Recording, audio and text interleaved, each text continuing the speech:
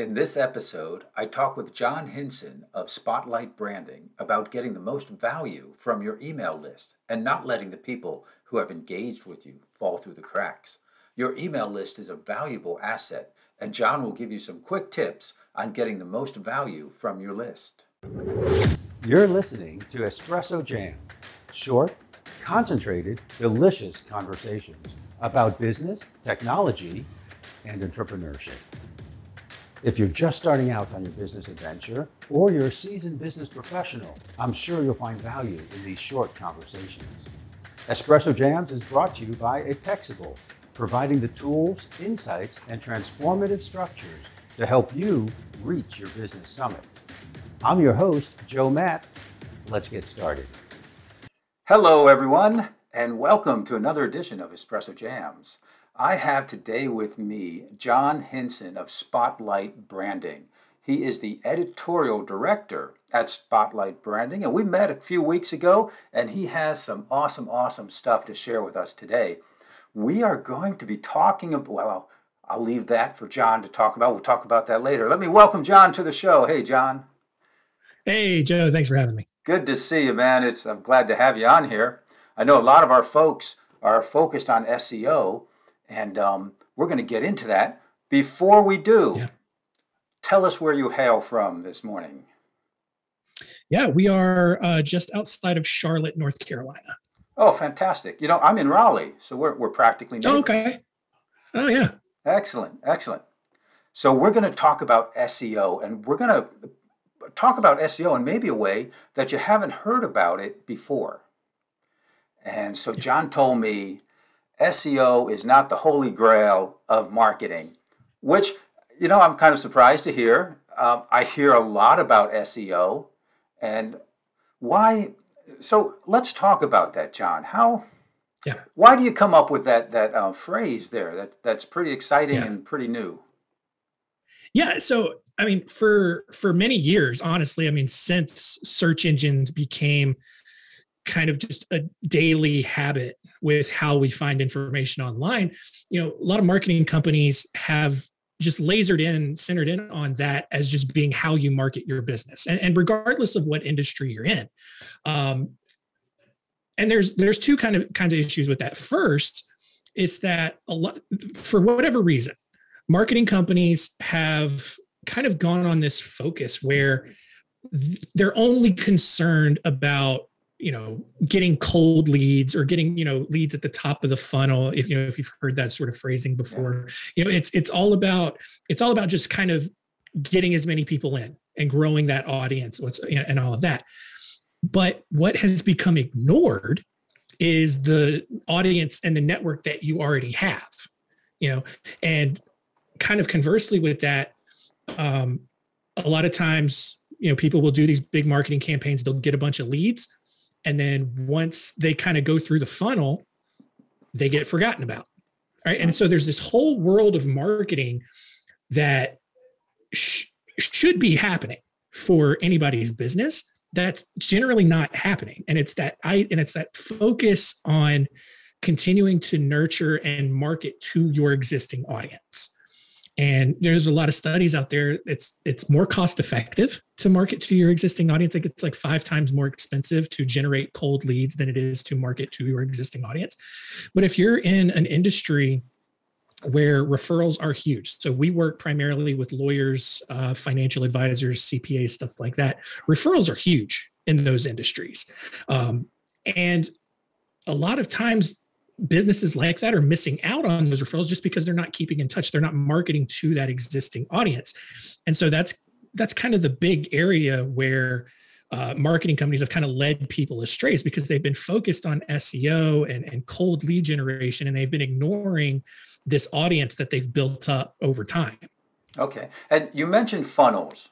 And we have some new folks here listening that are very new to business. Could you explain a funnel and maybe what the top of the funnel is? Yeah. So when we talk about marketing funnels, imagine in your head like a literal funnel. You know, you've seen it. Maybe you put one in your car when you're changing your oil, whatever it is. All right. In marketing, it kind of works the same way. The top of the funnel is where the coldest leads are. It's people who, oh, I've just heard about this business. They know what you do. They know where you're located. That's pretty much about it. They have no real interest in buying yet. They may need your service, but they're not even remotely close to a buying decision yet. So that's where, your things like your paid ads, your SEO, stuff like that. That's where they get cold leads. That's where they put those cold leads. Over time, with follow-up sequences, whether it's an email campaign, whether it's direct mail, maybe you have your in-house people make a series of phone calls, whatever the case is. All of those additional follow-ups are designed to take people from the top of the funnel and move them down to the bottom of the funnel. And as they move down towards the bottom of the funnel, they get warmer until they reach the bottom of the funnel. And ideally, they are then considered a hot lead where they are making a buying decision. And hopefully they say, yes, I would like to work with you, or yes, I'm going to buy your product. Okay. And so what we're talking about now I guess we're talking about warm leads. Might we consider them in the middle of the funnel if they're referral? Yeah. So, honestly, this could be anywhere in the funnel. So like what we've done at Spotlight Branding, we've developed something called a content loop. And the reason is because, kind of like what I said before, you run this marketing campaign and you get all of these people in your funnel. When the campaign ends, people are going to be in various parts of your funnel. Some will be really cold because they came in maybe on the last day of the campaign. Some will be down at the very bottom. Some will have already gone through it and they've made a hiring decision one way or the other. And regardless of where those people are in the funnel, the mistake that businesses are making, and this is kind of where we've planted our flag, is that businesses then just don't keep in touch with them anymore. It's like, oh, the marketing campaign's over. We've got all these. All right, let's move on to the next thing. And now we're bringing in a whole new batch of cold leads. And all those leads that have expressed an interest of some level, and it might be very little interest if they're at the top of the level, at the top of the funnel, and then the interest grows as they go through that funnel, they are just kind of thrown out and forgotten about and never contacted again. That's what you're saying is the problem? Yeah, that sounds like a problem. It is. And generally, like, you'll still have their contact information. They'll still be in your CRM or whatever program that you use. And you'll just have all of this contact information. And a lot of businesses don't realize they have just a really valuable list already in their possession. They don't need to go spend thousands and thousands of dollars every month on lead generation when they have this gold mine right in front of them. And that then begs the question, well, what do you do with it? And that's why, I mentioned before, it's why we have what we call the content loop, because what that loop does is it essentially moves people through the funnel and then recycles them back through it. And it never ends. And it's done with just never ending touch points, lots of content, educational content, informative content, content that's designed to show people that you're the expert that they want to work with, that what they're going through, that you understand their needs and their situations. And so that's then how you solve that problem and do so at a much more cost-effective rate. Okay. So we learn in marketing that not everyone is a now buyer.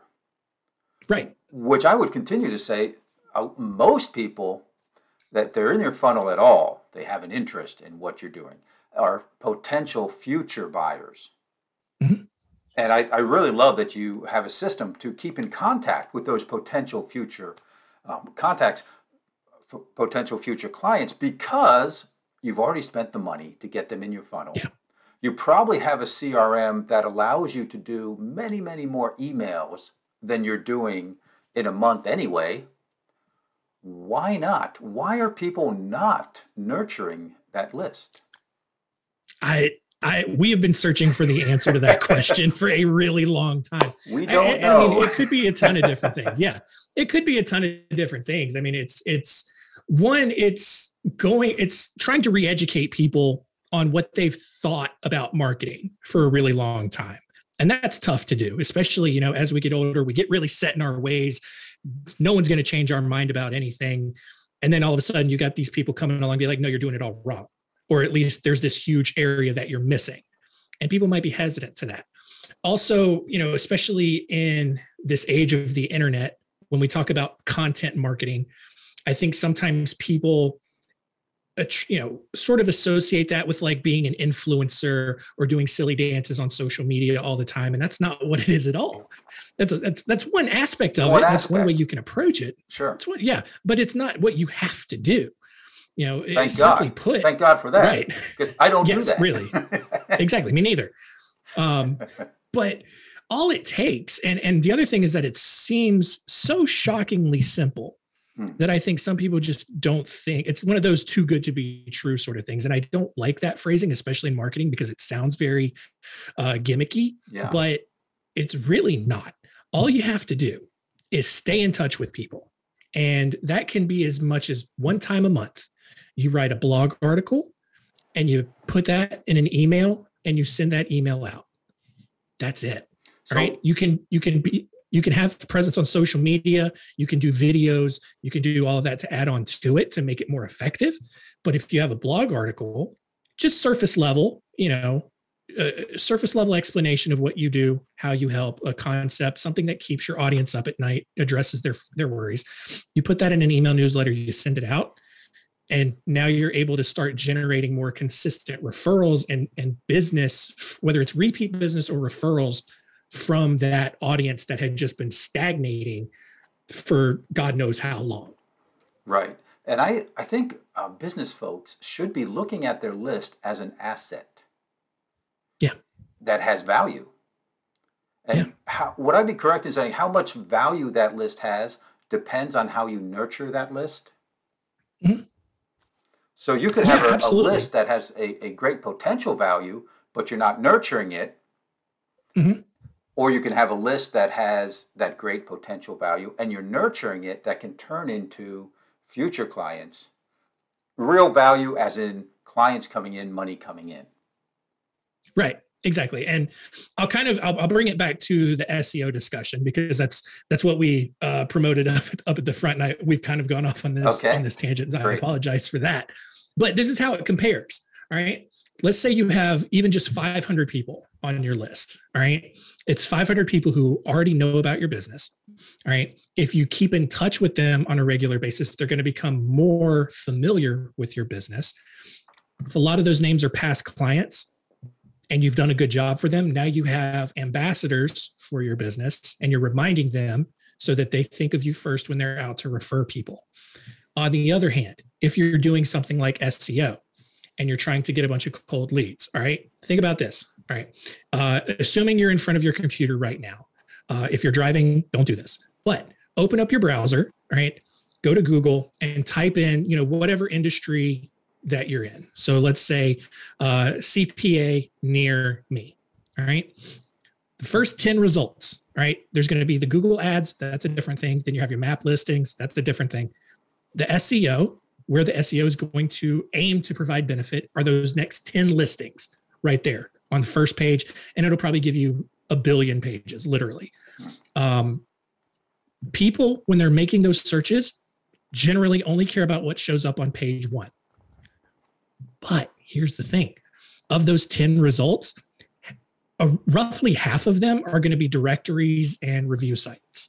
So now you're down to 5 results. You and every other business in your city who does what you do is competing for basically 5 spots on page 1 of Google.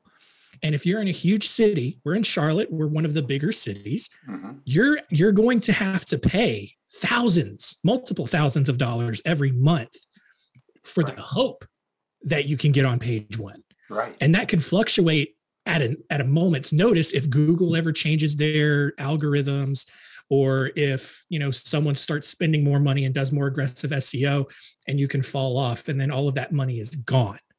Right. So it's really a gamble. And that's why we've been on this kind of crusade where it's like, you don't actually have to do that. Most marketing companies out there will be like, yeah, you need to do SEO 100%. This is what we do. This is our offering. This is how much you pay for it. But you don't actually need to do it.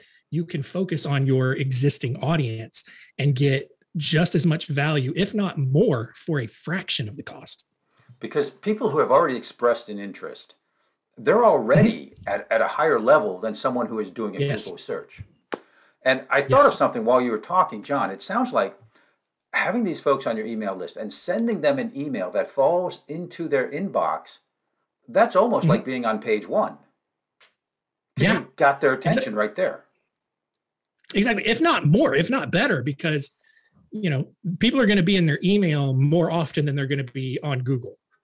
More than likely. We're on Google a lot, but I think it's still, you know, shifts towards email's favor. But here's the thing, and I get the concerns. One, you're not going to annoy your list. All right. One email a month, even one email every 2 weeks or every email a week. Like we send an email once a week. We get maybe 15 or 20 unsubscribes, and our list is like 12,000 names. We're not hurting by losing those 15 names, right? Because, you know, they just weren't interested, and that's fine. You're not going to, you know, you shouldn't expect to have a 100% success rate in any sort of marketing that you do. Right. But those people, to your point, yeah, they're already familiar. They're more or less fans of your business, supporters of your business in some way. So even if they don't open that email, seeing the subject line, seeing your name is going to remind them of who you are, what you're doing. Because I tell this to I tell this to people a lot. We live in this huge content age where we're bombarded with just all kinds of stuff. You know, eat this, wear this, you know, try this new thing, watch this new show. It's easy to be forgotten, regardless of how good of a job you do. So that's why it's really important to stay in touch, because when it comes time for people to refer business to you or make another purchase, they're going to be more likely to remember you and come back to you rather than going somewhere else. Right, because your name is out there. Your name is in their mind. You're reminding yourself. You're reminding them of yourself. And I like the idea of one every 2 weeks or one a month, because you don't want to saturate and annoy and bombard their email. But I have a question, John. Now you're sending emails. So what is the content of these emails in general perspective, part of the question? The other part is, what kind of an email from a technical standpoint? And I mean, 5 paragraphs, 500 words, a bullet list, a short email, a very long email. What's the best thing to do there? Yeah. So our whole strategy, it's around an email newsletter. So if you receive a print newsletter, you know, or a newsletter in the mail from someone, it kind of works the same way. But our newsletters typically have 2 or 3 sections. All right. You have a section at the top, kind of an introduction, like, hey, thanks for opening our email. This is what we're covering this month. Maybe you've got some announcements. Maybe your business did something cool that you want to brag about a little bit. That's great. Cool. Add that in there. But your main feature, you know, the featured content should be either a video or a blog addressing some sort of common concern, you know, especially if you're in the professional services industry, regardless of whatever it is, home services, finance, legal, whatever it is. That kind of content should be the focus of your newsletter. And the title of that content should be the subject line, right? Subject line shouldn't be, you know, your business's name, April newsletter. Like, right. You know, your business name should be the from, like who it's from, but that's it. And then that way people can associate, oh, okay, this is Smith Law Firm.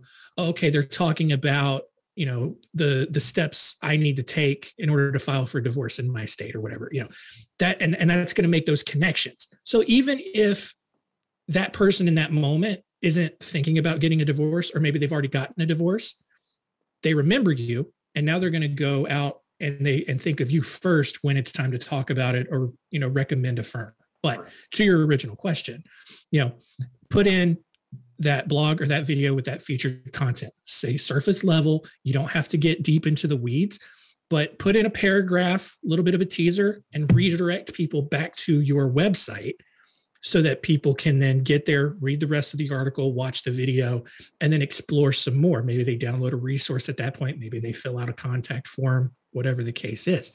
The one thing I would say, it's more about what not to put in those emails, right? Make sure that just whatever you're doing is specific to what your business does, right? And I'll make a point about it. I subscribe to a law firm's newsletter for the sole purpose that I just want it to make me angry every month, which is a weird thing to do. I understand, but it's because every single month their newsletter has absolutely nothing to do with what they're doing as a law firm, right? They have just the most random articles in there that aren't legal related at all. Like, I mean, there's been like, today's National Pokemon Day. Here's what you do to celebrate, right? Here's a recipe for pumpkin cookies. And it's like, you're not a restaurant, you're a law firm. I'm not going to lawyers to get cookie recipes. Right. So keep it specific to your firm and keep all the fluff out. Keep all the fluff out. And it sounds like you're almost talking about a summary email where it's mentioning something maybe that's important, maybe you did something cool and you want to talk about that. Yeah. And then the content almost has a call to action, I heard, that would direct them back to your website. So a little teaser, if you want to know more, kind of question, and then what you would be learning more about. Right. And keeping it short. And another way to look at it. Yeah, exactly. Another way to look at it, especially kind of what we do, when put together our weekly newsletter that we send out to our list. I'll typically put in like the first paragraph of the blog. And then at the end of the blog, I'll put the 3 little ellipses, and then we've got a read more button. And that read more button takes people directly to the rest of the article that they can finish reading. I like that. I really like that. Because if I'm not interested, I already know that by reading the first paragraph. And then I can move on to what might interest me, maybe below that section in your newsletter. Yeah, that's great. Yep. So I'm gonna spring a question on you here. You talk about a content loop. Why did you use the word loop? Yeah, because unlike that funnel that we talked about earlier in the show, loops never end. All right, your funnel is going to have a start and an end point. It's going to have that entry point, and it's going to have that decision point at the very bottom. That loop's not ending, right? Unless you take yourself out of it. Okay, right? That's great. And that's fine if you do. That's an awesome answer for a spur of the moment question. I thought I was going to get you on that one, John. No, not at all. All right. I like the loop function. I like, you should contact, if you're not bombarding, you're not disturbing, 2 emails a month, maybe 1 a month. And it's keeping that going until they tell you they don't want to hear from you anymore. And It's an easy unsubscribe button at the end of the email for, as per legislation, you have the unsubscribe button. Yeah. Exactly. Makes it easy. Makes it real easy. Exactly. Yeah. John, and one last point, and you can make your loop as robust or as bare bones as you want, but you need to do something. And the blog in the newsletter or the video in the newsletter is key. You can add on to that social media, a podcast. Podcast is a great way to, show off that expertise, kind of nurture those referral relationships, whatever the case may be. Your website is going to be part of your content loop. Anything that has to do with you showing off your expertise and making those consistent touch points with your audience is all going to be part of your content loop. And it's really easy to create. Yeah, that's great. John, I appreciate your generosity in sharing this. I have learned so much, and I sure hope our audience has. I'm sure they have. But before we go, what is one actionable step that we can leave the audience with today? Man, just make some content. All right. Write a blog and put it in an email and send it out to your audience. And you're going to be surprised the kind of feedback that you're going to get. We have clients of ours who tell us that every time they send out their monthly newsletter, they get multiple referrals or requests for repeat business. All right. And you have no idea just what kind of business and revenue you're leaving on the table by just not keeping in touch. There was a study done by Texas Tech a few years ago that found that 80% of people are willing to refer business to you, but only about 30% actually do. So that means that you've got an opportunity right now to double the number of referrals that your business gets, and you're still not maxing out. And the way to do that is just by staying in touch. That's all you got to do. So staying in touch. I think blog, that's a short blog article and an email. Yeah, exactly. Keyword, stay in touch. Very good. And if some of our listeners want more John, how do they get in touch with you? Yeah. So if you want to just brush up on your marketing, on your content marketing, I invite all of you to check out Spotlight Insider. It is our media website. We have a new piece of content going up every single day of the week, podcasts, videos, articles, whatever the case is, just on marketing, tech, strategy, personal development, mental health, money and metrics, all kinds of stuff like that. It's designed for business owners. It's primarily to our audience of lawyers and financial advisors, but even if you're not in that industry, I think you'll still get a ton of value out of it. So spotlightinsider.com is the URL. And then if anybody just has any questions about marketing in general and content marketing, feel free to reach out to me personally. My email is John, JOHN @spotlightbranding.com. Okay, John, all of that information, if you're watching the video, maybe on YouTube or a website, that information will be down below. You've already seen it. If you're not, if you're listening to the podcast, that information will be in the show notes. Keep it easy. Very good. John, it has been fantastic talking with you today. Thank you so much. Yes, sir. I really appreciate you having me on. Bye now. Bye-bye. Thank you for listening to Espresso Jams. If you like what you heard, please subscribe on your preferred channel and never miss another episode. If you'd like more business tips on technology, entrepreneurship, and doing better, you can find me on LinkedIn at Joe Matz, that's JoeMatz, or go to my website, apexable.com. That's apex-able.com. I'm your host, Joe Matz, wishing you an awesome day.